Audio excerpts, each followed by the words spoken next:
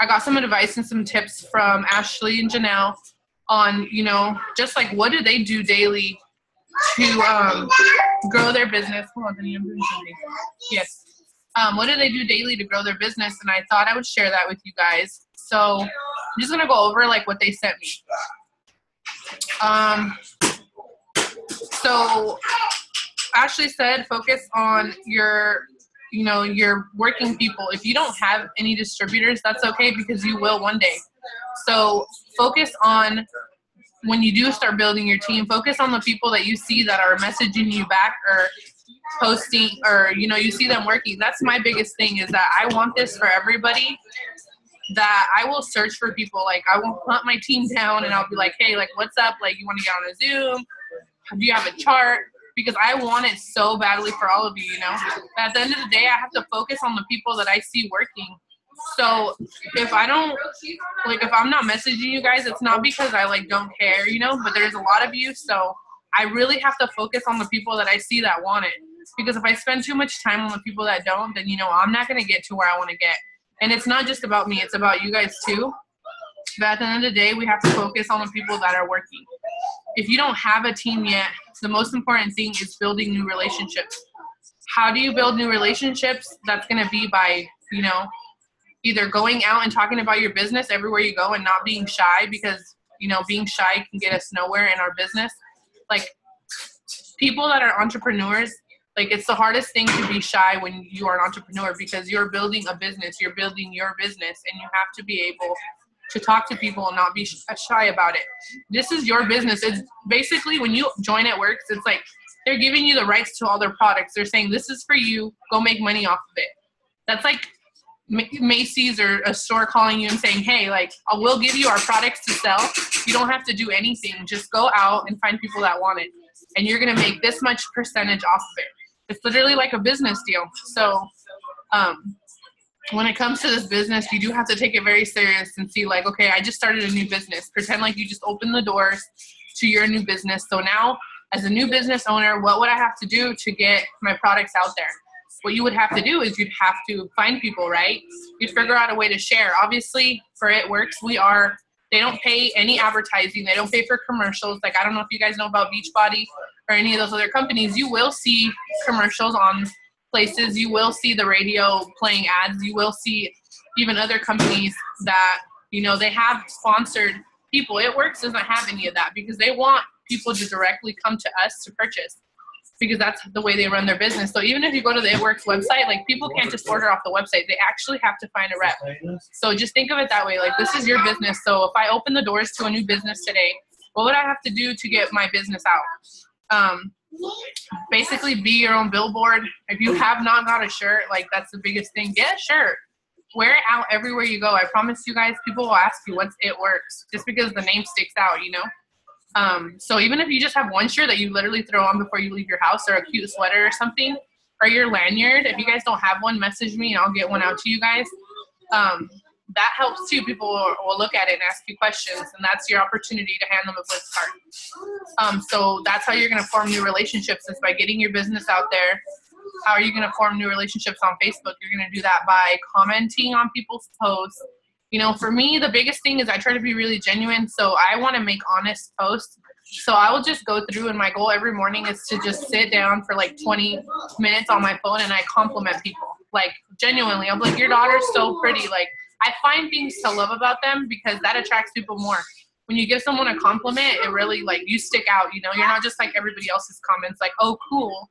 But you're actually saying something nice, and they will go and look at your profile. Because that's even happened to me. Like, when somebody compliments me, I'll be like, who is this? And I'll just start looking through their stuff. So, you know, I don't know if you guys want to take that as a tip, whatever. Compliments is, like, the biggest thing. You know, a good way to form relationships, and you stick out to people so they remember you. But obviously, you know, it's not always one comment that's going to, obviously they're going to remember you. But, like, you know, constantly, if you see someone that you like on Facebook and you're like, wow, she's talking about how she's a stay-at-home mom, you know, looking for money. Or maybe she doesn't even say that. Maybe she's just like, I'm a stay-at-home mom and I love it, or whatever. Or you see her constantly with her kids and you know she's a stay-at-home mom. that's someone you would want to write down on a hundreds list and always interact with them. And maybe send them a message one day and just say, hey, like, I noticed you're a stay-at-home mom. Like, you know, I'm looking to make new friends, something like that. I know that can be kind of weird, but people on social media, like, really do like talking to people. If you don't make it awkward and just make it normal, they will talk to you. So it doesn't always have to be like, hey, have you heard about It Works? But if you are starting a relationship with them, then, you know, you're going to attract new relationships. The next biggest thing that Ashley said was weekly trainings. And I couldn't agree with her more. Like, if I didn't get on a Zoom, like, I get on a Zoom every day, Monday through Thursday, and then Friday, Saturday, and Sunday is just like the regular corporate calls. If I can get on those, I do. But it should be like a high priority to get on at least one Zoom a week. Like, that is like the biggest thing, because it's like when you get a new job, you know, if you don't show up to the trainings, then how do you expect to learn? You have to figure out a day where you can jump on a training. And if you can't, like when I worked and I would miss all the Zooms, I would message Ashley or somebody. I'd be like, hey, like, Denise's Zoom, can you send me the recording? Is there a link? And sometimes there wouldn't be, so I'd miss out. But sometimes there would be a recording. So I would have the ability to watch it. So even if you're doing that, reaching out to me or somebody and just saying, hey, like, was Zoom recorded? I would love to watch it, because you have to know that these trainings are like huge. They will change your business like crazy if you get on one a week. Like I said, there's one Monday through Thursday. So whatever one works for you. And even if you're getting on for like 10, 15 minutes and you're not staying on, I'm sure you can get something out of something, you know, out of getting on some of them. So that's basically what Ashley said. So focusing on the people that are working and forming new relationships and making sure you're getting on team calls. And I wrote down some, and for me, it was the same thing. Like I said, getting on Zooms. Another huge thing is making a daily 6 list. 6 things that you're going to do. You know, you could add your like daily things for your life too, but also making sure that at least half of them are income producing activities, something for your business. I'm going to sit down for 30 minutes and I'm going to like and comment and interact with people. I'm going to follow up with 30 people today that I have on my list that I've talked to in the past. And I'm going to go hand out 10 Blitz cards, stuff like that. So make it a goal to like make a daily 6 list before you go to bed and have that out of your mind at night, so you know what you have to do the next day and you actually get the stuff done for your business. The biggest thing in this business, like I would say for me, since I've been in over a year now, I noticed that if I'm not following up, I'm not getting any customers. So even if it's been a while since you talked to somebody, don't be afraid to follow up with them. And even if they're already customers and maybe they haven't purchased from you, they turn off their auto ship, don't be afraid to follow up with them and just say like, hey, how are you? Or, hey, how did you like, I go through my old loyals and I'll say, hey, how did you like your products? Or what didn't you like about them? Because I'm forming that relationship with them. I want them to know that I care. I don't just care about them buying from me, but I also care what they didn't like about the product, because maybe it's something that, you know, something they did wrong, or maybe it's something that I can, you know, share another product with them. And I'm like, oh, well, you were looking for that kind of result and you were totally on the wrong product. And we won't know that if you don't talk to your old loyals also. So following up with your old, you know, your leads on your hundreds list, but also following up with your customers. And, that's like the biggest thing. The next thing is consistency. You have to be really consistent on working your business, especially online, because people are watching you. If you are posting once a week, like, you're seriously not going to get any good outcome out of that. You're not going to get customers like you'd like. And then you're going to, you know, be like, man, I'm not getting any people. Nobody wants to buy. And it's not that. It's because if you guys know the way Facebook works, you have to constantly be posting for people to see your posts. It's like the way the algorithm works. You have to be posting enough to where they go to people's news feeds and also liking and commenting. So those people that you're interacting with are the ones seeing your posts. So if you're only interacting with your family, those are the only people that are going to see your posts. So make sure that you're not just interacting with people that you already interact with, friends and family, but you're also interacting with people that you don't normally comment and like on, and adding new people every day. So consistency is huge. If you're going to use social media to grow your business, you have to post every day, at least 3 times a day, morning, evening, and night. And the reason is because people are on different times of the day. People work. Some people get up and get on Facebook before they head to work. And then they don't get on again until lunch. Some people don't get on until lunch. Some people get on when they're home after work, you know. So we have to be able to meet that, you know, be able to, I can't think of the word, but be able to know that different types of the day, you're reaching out to all those people and they're seeing your posts. So morning, evening, and night. You know, there's a lot of apps that can help you with that. Hootsuite is awesome. It will make the post for you on Facebook, but that still means you still have to get on and interact with people because, you know, people still won't see your posts if you're not doing that. But at least you know that your posts are being made. So if you're setting those before you go to bed, at least 3 before and after photos, then you're going to get better results. Making sure you're doing that daily. Sorry, I'm trying to read my notes. Another thing is, if you are wanting to promote, you have to think, sorry, I'm trying to give you the right words. So if you're looking to promote, what do you have to promote? You have to know where you're going. If you, let's say you're going to go on a trip, like, let's say I'm deciding, okay, I'm going to drive to Texas today, but I've never been there and I don't have a map. I don't know how to get to Texas, you know? You need a map. I would need a map out my way. Like, okay, so I'm going to go through New Mexico. I'm going to go through here. I'm going to go through there. That's the same thing in this business. Like, if we're not going to map out our way to our promotion, we're not going to know how to get there. So if you know, okay, I want to get to Diamond, what do I need to get there? I need 3 rubies to get to Diamond. So that means I need this many people. So that means I would need to find 3 friends that want to make extra money with me and let them know they each need 5 people, but I'm also going to help them grow their business. So if I get leaders, I'm going to put them in those areas and I'm going to tell them, you know, this is what you do to grow your business. You're basically going to duplicate everything that I show you, or whoever your enroller shows you on anything. You just duplicate the same thing. Whatever I sent you when you first enrolled or your enroller, hopefully they sent you some type of training. You do the same thing when you get a new leader. You just say, hey, like, go through this training. You know, I'll be here to answer your questions, let them know about Zooms, stuff like that. So you need to know your roadmap. If you guys don't have charts out, you're not going to know how to get to executive, Ruby, or Diamond. So if you guys want to promote in this business, you're going to have to print those charts out and really look at them and see what they are. Like, a Ruby is 5 people. An executive is 2 people. An Emerald is, I don't even know how many people it is, like 12 people. Diamond is like 25 people. If you guys think about it, like 25 people is not that much if you are working with 3 other people, you know? And you are leading them and you're showing them exactly what, you know, exactly what we show you on the groups, exactly what you hear on trainings.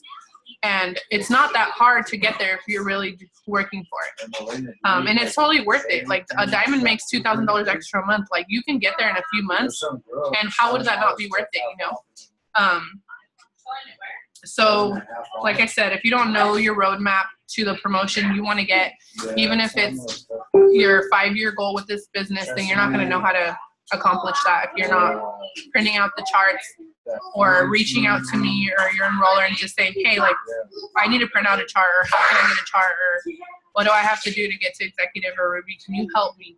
Then we'll be able to help you guys. So knowing that, and then also I know charting could be like crazy confusing if you do have distributors under you, so don't be afraid to like message me if you guys need help. But I did want you guys to know that you can move people. So like I said, if you find someone that joins your business or is your team member now, and you know, like, they want it as bad as you can place people under them. So you can say, like, hey girl, I'm going to put some people under you and I'm going to help build your business, you know, so we can work together. And so you can do that. I don't know if you guys know, but you can move customers, you can move distributors. And I do that sometimes, but I only do that if I see my, like, people that are working. Like, I'll never place a distributor under someone that is not working, and it's not because I don't think that they want it, it's just because I have to be really careful. You know, I can't just place someone under someone for no reason. So I have to see that they want it, you know, as bad as I do. So, you know, just, you guys are all doing a great job, and I know a lot of you guys have had like a little bumpy road, but sorry, it's loud here. That's totally normal. Like, for people not to respond to your messages is totally normal. And for people to say no is totally normal. It's just a part of life. Like, not everybody's going to want to join your business, and not everybody's going to say yes right away. But the biggest thing is that people are watching everything you're doing. So if anything, that's like my biggest tip for you guys is people are watching you. And if you are giving up one week and working your business the next week, nobody's going to want to join you because they're going to be like, she doesn't even take her business seriously. You know, I don't want to be a part of someone that's going to give up on me when I need their help. I've had so many people message me and just say like, hey, like I have a friend that does it work, but I want to join you because like, I don't know if she's working her business anymore, but I feel bad. And I'm like, well, message your friend and like talk to her about it, you know, because I don't want to take people's friends. But at the same time, as I understand where they're coming from. Like I wouldn't want to join my friend just because she's an Everest distributor. I want to join someone that I know is working their business and is going to be there to help me. So that's basically all I had. Do you guys have any questions? I don't even know if you guys could hear me because my kids are being loud. Just fine. Can you hear me? Okay. Well, I could. I'm like, my kids are like screaming. What was I gonna say? Well, you hit it right on the nose with everything that I was gonna ask. What do I had a question. I think it was if another person said they're gonna join and I kind of gave them their time. I messaged them a few times and said, hey, are you still interested in, becoming a distributor? And because she said she has a lot of people, and I think I mentioned this before, and then she kind of just faded away. So, I want to ask her, but I've asked her like 2 times in person. When was the last time you talked to her? Like, it's been about a month or so. Because she left Mexico and then she came back and I seen her and asked her then and she said, yeah, her next check. It's kind of been the same thing over and over again. Yeah, next check. Maybe that's what keeps coming up. So I don't want to give up on her, But well, don't give up on her. What I do is I try to follow up with like potential distributors at least. Like I don't like to bug them either, so I will go like a month sometimes, the most, but never like more than that because I've had people that joined other people because I didn't message them anymore. So even if you're like talking to her, or liking her posts, or commenting on her stuff, or messaging her and just saying, "Hey, girl, like, how are you? How's everything been?" Like that kind of relationship will still like keep them. They'll remember that they talked to you about that. But obviously, you want to bring it up every once in a while and always when you talk to people, like tell them like I have 2 spots left this month. Like I need 2 people to help go Ruby and like they can earn a $500 bonus. Do you want to try? I can try to help you or whatever. My upline's going to help me, help you, however you want to put that. But you always want to tell people like you only have a few spots left and always let them know about the bonus because that's the things that always make people want to join. If you tell them like, hey, well, you want to join my team, you can join whenever. They're not ever going to join. They're going to join whenever they want. Anytime I talk to people, I always tell them like, I have 1 spot left. If you want it, you can take it. If not, there's someone else that will take it. And they always, most of the time, they'll be like, yeah, I want it. Or I'll tell them, I'll hold your spot for you if you don't have money right now. What day works for you? And then they'll tell me, well, I get paid this day. And I'm like, okay, well, I'll message you then. So you really want to make it like you only have a few spots, even though. You're not really lying because if you really want to dedicate yourself to like 2 people a month, then that's what you're going to do. It depends on what you can handle. Yeah. I had a question about when it comes to ordering and them feeling comfortable enough to either give me the information with their credit card. If they're like family, it's easy, but I struggle with how to say it in a way that they'll feel comfortable with me taking their information, especially with somebody I haven't met and they want some rap or something. And then I kind of get like not intimidated, but like I feel like, oh God, okay, I have to ask them about if they feel comfortable with me or not ask them or how do I say it? If you make it awkward, it's going to be awkward. People can feel it when you're like, so now I need your credit card, So what I do is like, I'll say, okay, well, here's a few options. I can walk you through my site, or if it's easier for you, I'll just place your order. I'll just do your order for you. I've had people say, walk me through the site in a year. So most of the time I'm like, oh, you can do it. What do you need? And I'm like, okay, well, this is what I need. And I'll explain, like, I explain why I need everything. So I'll be like, okay, so I need your address to ship you your product. I need your email so I can send you your confirmation. And then I'll need the card number that you want to use for your order. And if you're more comfortable too, you can get a prepaid card. And I always tell them that. And they're like, oh, it's cool. Like, I'll give you my info. And I'm like, okay. And then they just always send it to me. So the people that feel uncomfortable and they're like, oh, well, I don't want to give you my debit, you know, they'll tell you. I mean, they'll tell you. And if they say they don't want to give you your debit, then you say, okay, well, you can get a prepaid card or I can call you. We can do it over the phone if you want to do that. You know, there's ways you can work around it. So just try not to make it awkward. Like, just ask them what you need and just make sure you give them the reason why you need everything. I feel like when people are reading it and they're like, okay, well, she needs my email for my, she's going to send me a confirmation. I want that. And obviously I want my products coming to the right address. So this is my shipping, you know? And then my card number to charge me. Almost everything gets done with credit or debit now. So I don't think it's that big of a deal, but there's some people that, you know, get scared. So just give them the option. Like, I can walk you through the website. I can call you. I can go to your house if you're in the same city, you know, whatever. And most of the time, if you're just like, can I have your credit card? Then yeah, they're gonna be like, You're like, give them the option to tell you what they want to do. It's more comfortable for them. Okay. That makes sense. Yeah. How often is too often? How often what? How often is like too often if you're following up? Like, I don't want to bug people, but there's a lot of people that I keep messaging and they don't respond at all. I would say, like, to me, every week is too much. Now, there is some leaders that do every week, like Jay Bloopers follows up every Friday with the same people. But she has huge lists now, I'm sure, so sometimes she probably doesn't get to the same people over and over. I would say at least every 2 weeks and never let it go more than a month. But the thing is that when you follow up, it doesn't always have to be it works. And I know we always want it, you know, we just want to get to the point, which is fine, but there is okay to just sometimes just message people and just say, hey girl, how are you? Or maybe you saw a post about them being sick. Hey girl, how you feeling? I saw you were sick, you know? That's what I do. And if I feel like I'm bugging someone a lot, I'll just go and like a few of their posts. So like I pop up again in their mind and I'm like, oh, can I talk to that girl about whatever? Because then if we annoy them too, then obviously, you know, they'll start either ignoring or. Yeah, okay. And that's another thing. If there's people that showed interest and then like now I message them every now and then and they haven't replied like more than 3 times, would you message them?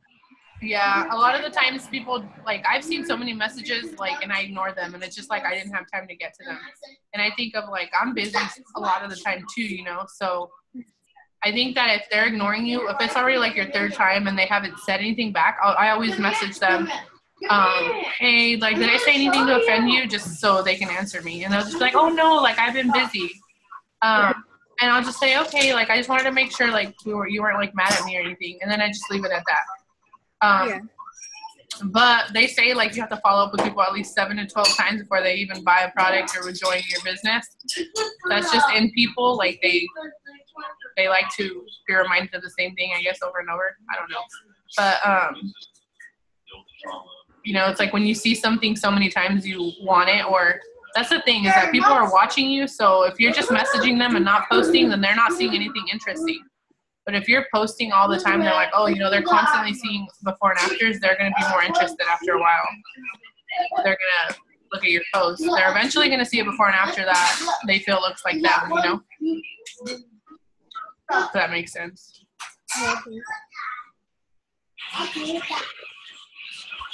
So if you message someone more than 3 times and they've just ignored you, I would message them and just say, hey, like, I hope you're not mad at me or something. They almost always respond to that. And then I just keep interacting with them. Like, you know, you can tell when someone's annoyed. And most of the time, if they're really annoyed with you, they'll block you. Like, they'll block you. Even family has blocked me. So if they haven't blocked you yet, you haven't annoyed them. People do block you if they're annoyed. Like, they'll just block you. So don't think that people are annoyed. Like, people are just busy, or they just haven't got back to your message, or maybe they just don't have the money and they're embarrassed to respond, you know. But one day you're going to catch someone, they do have a little bit of money. They're like, hey, you know, yeah, actually I can order now. I have money. Like, I've had people do that to me.